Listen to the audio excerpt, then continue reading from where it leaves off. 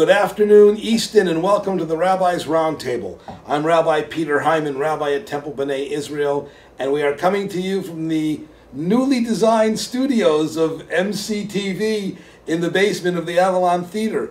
Some of you may recognize, well, you may not be able to see this, but we're sitting behind a new table. And we are sitting behind a new table with Ruth Sullivan. Hi, Ruth. Glad you're here. Ruth is the president of the Talbot Community Connections. And Talbot Community Connections is holding their second annual Senior Summit. And that's going to be held on Summit on Aging, subtitled Growing Older and Loving It, on June 8th, which is a Thursday, from 8:30 a.m. to 4:30 p.m. at the Talbot Community Center, which is on, as many of you know, Route 50. Yes. Thank you for being here. Let's talk about this aging, getting older and loving it concept.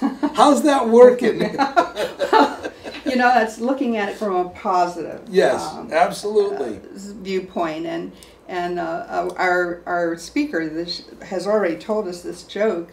Our keynote speaker has told us this joke of Johnny Carson's, that being old is being 10 years older than you are right now. So it's, if you are 60, then 70 is old. But we've all decided that once we hit 70, then we're going up to 10 years, and it's going to be 80 years old. You're as old as you say that's you as are speaking, and as you feel. I'm thinking about a whole slate filled with old jokes about old people. Guy collapses in the middle of the street. Somebody comes and runs over and puts a pillow under his head, and he says, "Are you comfortable?" And he says, "For now, I'm okay." It's all right. Never mind. I'm sorry. We can cut that later. Anyway, tell us. Tell us who is sponsoring the Senior Summit and about your group.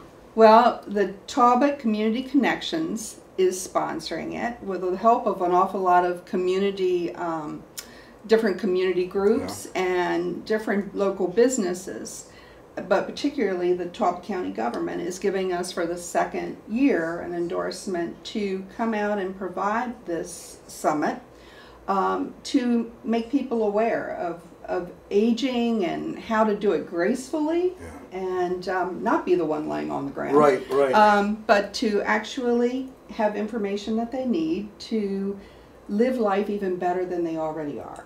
And, interesting. And I'm sure there's an agenda for the day. What are the topics? Well, the topics vary based upon what we feel the aging community would be like to hear and to better enrich their lives. So actually a group from the Department of Social Services joined with the Talbot Community Connections, and we're the not-for-profit arm of the Department of Social Services for the county to actually be able to raise funds to meet the unmet needs of vulnerable adults and children. It also sponsors the Children's Advocacy Center locally. At the hospital? Yes, for the five-county area. And it doesn't take a lot of money, but it takes more than what the state provides. And people don't always fall into a little niche. And of course. This money allows the Department of Social Services not to turn away some of the people that would, can't get a grant or be in a block grant that would meet their needs, because emergencies don't always fall into the right category. Oh, absolutely. So and how has that process, how has the fundraising process been going? Successfully, I want to imagine. Yes? Oh, yes. We've grown over the years. The Talbot Community Connections was actually conceived in 2002.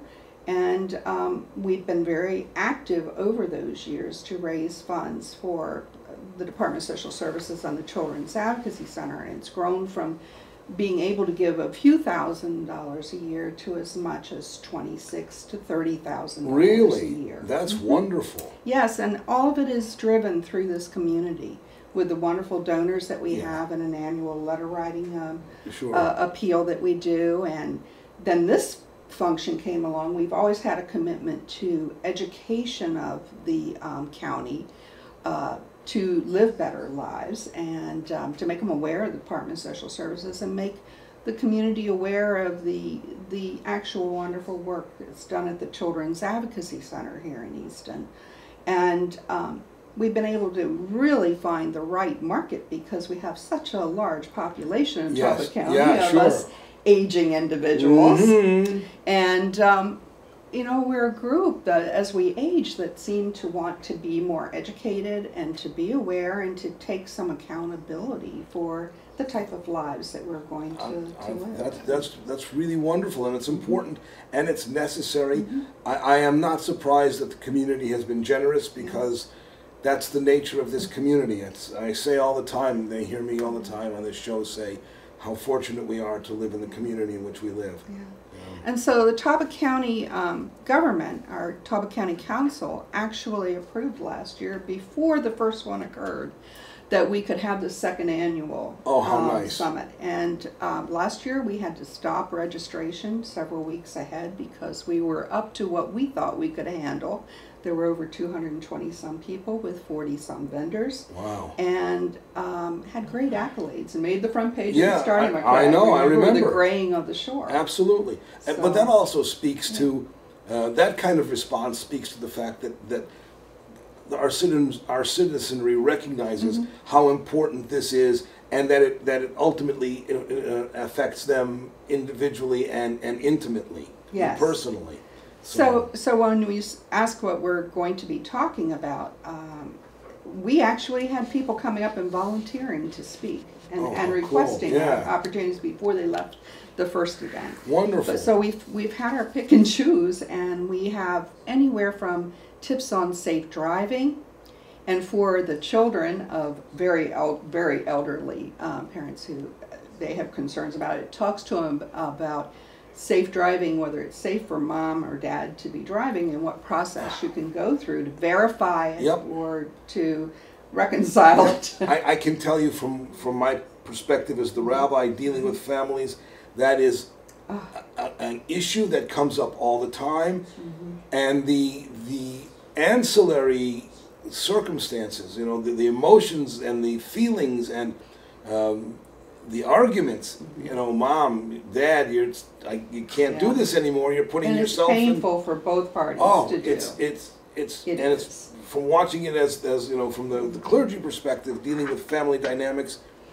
This is wonderful. I mean, this is an important topic. Yeah, so we're encouraging, even for that one topic, just the elderly come out, and those that aren't even thinking they're elderly should come. Because we're all growing older by the minute. No kidding. But we want to do it gracefully, and we want to do it in an informed manner. And so we recommend they come out. We recommend that care providers. We also, last year and this year also, have offered CEUs for social workers. And we had, I believe, over 70 social workers last year.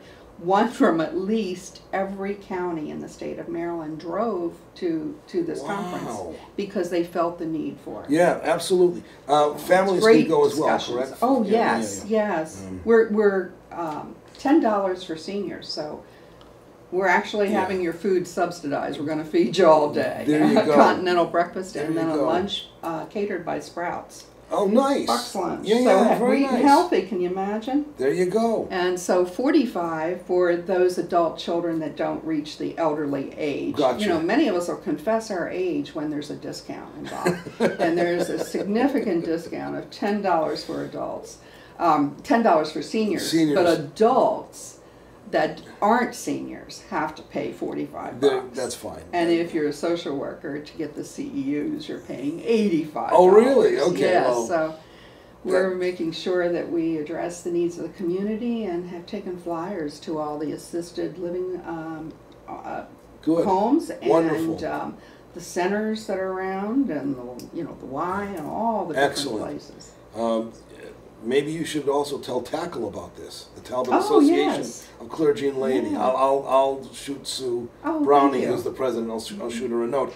Well, we also put the other gathering place, which is the Amish market. We have flyers up at the good. Amish market. Good. That's good too. You know, I did a little research, and I see some of the topics. financial planning, which is hugely important. Obviously, medical stuff. But the one that resonated with me was advanced directives. Yes, yes, and we have 2 individuals who are experts coming from Shore Regional Health to address that. Good. And there will be periods of at least 15 minutes of lecture, but there is plenty of an opportunity to ask questions. Sure. And most of the people will be there. The speakers will probably stay for the day, and you can talk to people and get some good insight on how to handle the most. And well, yes, and to do those forms, and all the topics are pertinent and important. And again, from my perspective, from the clergy's chair, I go through this stuff.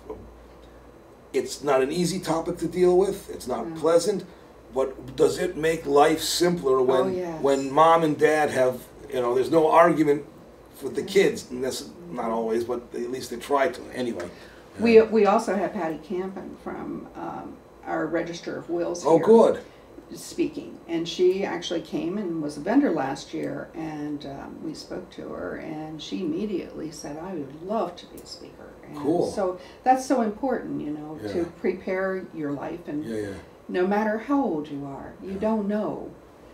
So you should prepare. Of course. And she's going to go through the process. So adult children can come and get information for their parents and for their own estates. How do people register? Oh, the registration is really easy. Good. All you have to do, and you must pre-register because we're feeding you. We got to know how many people are going to be at the table. Right. So we're anticipating we could have 350 people after last year having 220. Wow. So you must pre-register at least a week before the event. And you can go to our website, www.tawbacommunityconnections.org.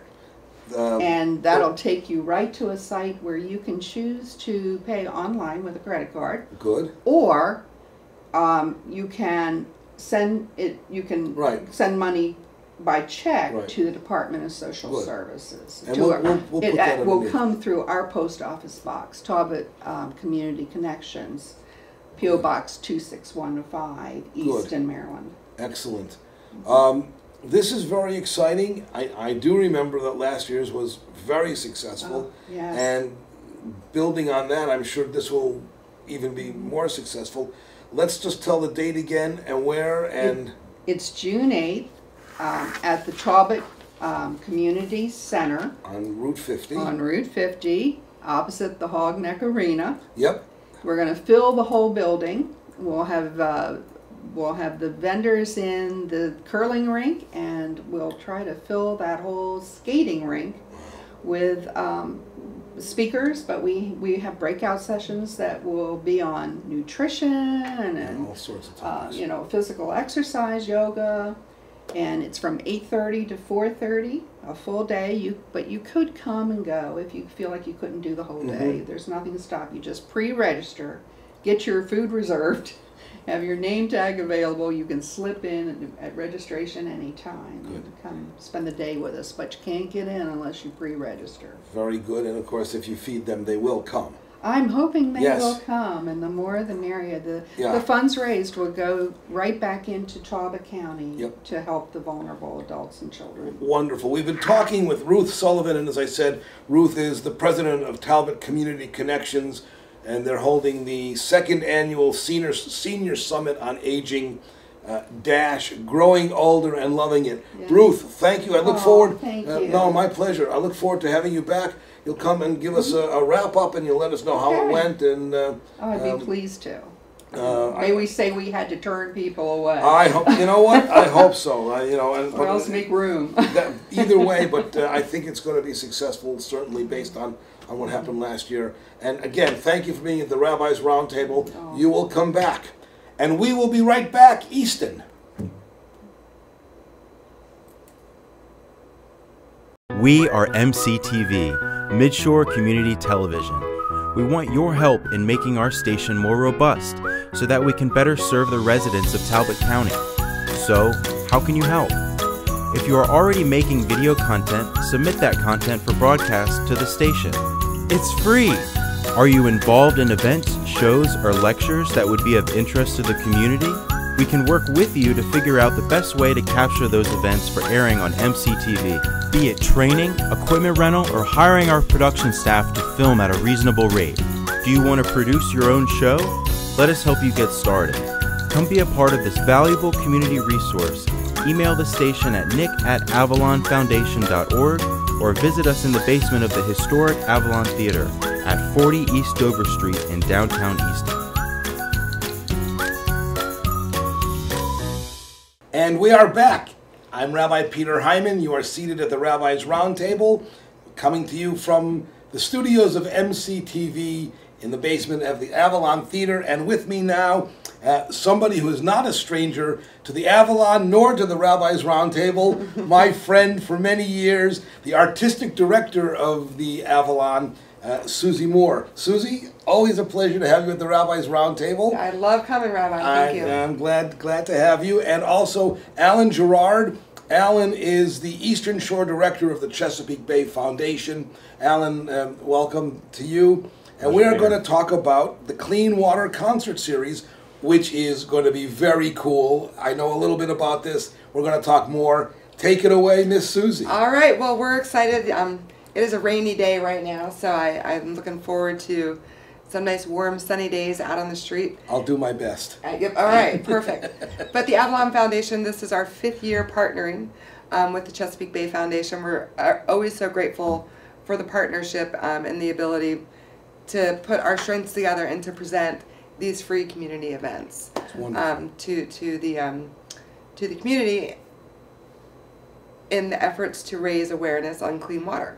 Well, you know, the Chesapeake Bay is getting more healthy, and the reason for it is because citizens and business and government are all coming together to get the job done. We are seeing record numbers of oyster harvests, adult crab numbers are up.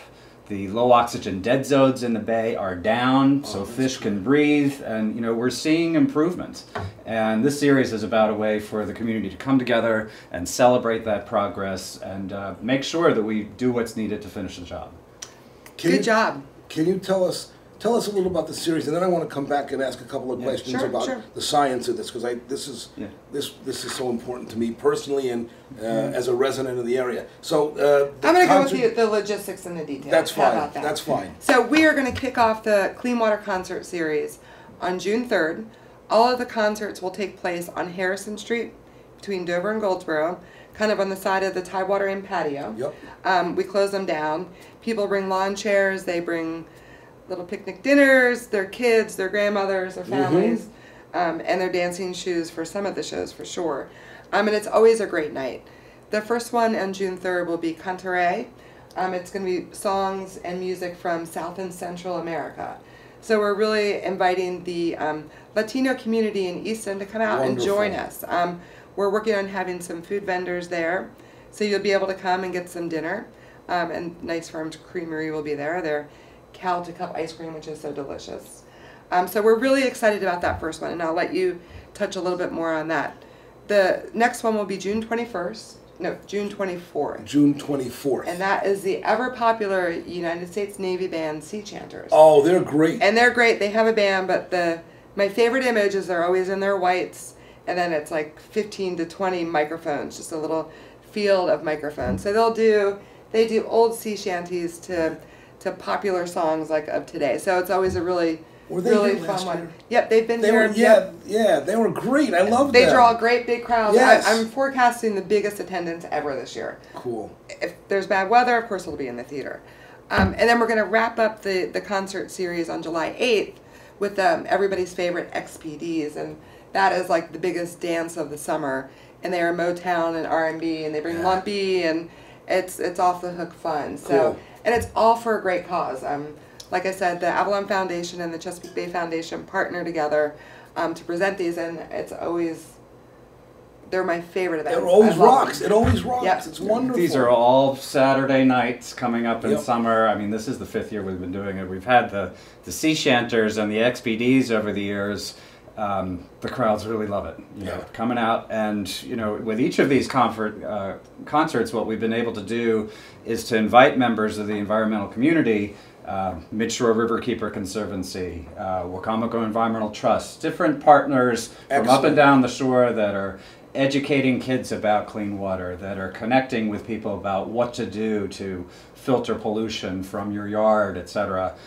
They'll be there with all their information, ready to educate children and families about how to be good stewards of our environment. And those pre-activities, they start at 6. So you get to come on out early, pick your spot on the street.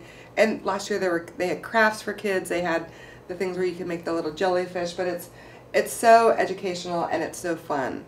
You know, all of it hand in hand together, which makes it a great event. The whole notion of the community on the Eastern Shore coming together for not only a fun night, but a fun night that focuses on, I think, personally, absolutely critical issues of conservation and ecological stewardship. Thank you for doing this. You may know this. The last lecture series that I did at B'nai Israel at the temple was ecological stewardship and the biblical imperative for conservation and responsibility. Based on, had 4 speakers, I didn't speak, but had 4 speakers starting with the proposition that in the book of Genesis, not to get overly religious, but the book of Genesis requires us to be sensitive to and aware of the environment. And so this is majorly cool. And it takes a whole community of people, you know, to really do the work that's needed. I mean, people, you know, go out fishing on the weekends, or maybe they get out on the sailboat, and there's often not a lot of thought put into how we as a community of people steward our landscape to help protect the health of our waterways. You know, everything that we do on land affects the water. Absolutely. Runoff that comes from the parking lots and the roads, or how our wastewater is treated, whether the technology is up to speed to be able to do that the most effectively. You know, how we farm or how we fertilize our yards. All of these decisions that we make as people or businesses or what have you have an impact on our water. So we're excited this year in the series to have Cantares opening up the series on June 3rd, 6 o'clock Saturday night downtown on Harrison Street. They are a Latin influenced, I don't know if they're a duo or they're going to have They're several. going to be a quartet. It's going to be a 4-piece. I haven't heard the band before. Just check the YouTube clips and they look fantastic. But no, we've had them in for school programs, and so she's bringing her larger group to make it, you know, not just for kids, but it'll still be the flavors of Central and South America. Yeah. Well, you know, the town of Easton, as I understand it, is one of the municipalities around Maryland that has grown its Latino population by percentage much more than any other community. So there are Latino folks that are here. The concert series is intended on June 3rd to, you know, really try to have this be a safe and welcoming space for our entire community to come and learn about the issues related to clean water, learn about what you can do as a family, as a business, to make decisions that affect water quality. And we really do hope everyone from Easton comes out and enjoys this series. Before we wrap, perhaps a bit of a political question, but one that's concerning me. We've heard coming out, I don't know what anybody's politics is, but we've heard coming out of the administration, and the new administration, I was concerned that the Clean Water Act and the Clean Air Act have been questioned and whatever. I hope that we as a community recognize that we have a responsibility, irrespective of the presidential edicts, to maintain the great work that has been done in terms of the health and the stability of the bay. I won't get on my soapbox. But here's how we look at it. You know, we have the Chesapeake Bay, the largest estuary on the planet, right here within the heart of the nation's capital. If we can't clean up this estuary here, how are we going to get it done? You know, there have been a lot of people that have been working hard at this for the last several decades, and that work is paying off now. Now is not the time to pull back and disinvest. Now is the time to continue to push forward. Congressman Harris represents the 1st Congressional District here in Eastern Maryland. all of your viewers are represented by Congressman Harris, and so far he has committed to investing in the work that's needed to continue the progress on the restoration. We need to hold him to that promise. Yes. He is a member of the Appropriations Committee in Congress. He does have a pivotal role in the future of the Bay restoration effort from a funding perspective and from a programmatic perspective. We really need to see folks come to the concert, learn about the issues, make sure they are aware and taking the steps at home, but also making sure the representatives on Capitol Hill are making the right decisions. Absolutely. Yep. You know, again, from the clergy perspective, I can do hours on this topic. But this not only is a fun reality, it's also an important reality. So thank you, and Ms. Susie, always thank you for having us. For doing this. Tell the dates again real quick. Sure. So we invite everyone in the community to come join us for the Clean Water Concert Series, brought to you by the Avalon Foundation and the Chesapeake Bay Foundation. They're all on Saturday nights. We kick off the season on June 3rd with Cantaré, which is music of South and Central America. And then we'll go to June 24th with the U.S. Navy Band Sea Chanters. And then we wrap up the Clean Water Concert Series on July 8th with the XPDs. For more information, you can always visit avalonfoundation.org or give us a call, 410-822-7299, or stop any one of us on the streets and ask us, and we'll tell you, because we want you there. Absolutely. Again, Alan, Susie, thank you so much. Thank you. We've been seated and talking with Susie Moore, who is the artistic director at the Avalon Theater, and Alan Gerard, who is the Eastern Shore director for the Chesapeake Bay Foundation. Appreciate your time, appreciate your good work, and I hope everybody will come out on those nights and not only have a great time, but continue to protect and guard the sanctity and the sacredness of the Bay. Easton, we will see you next time at the Rabbi's Roundtable.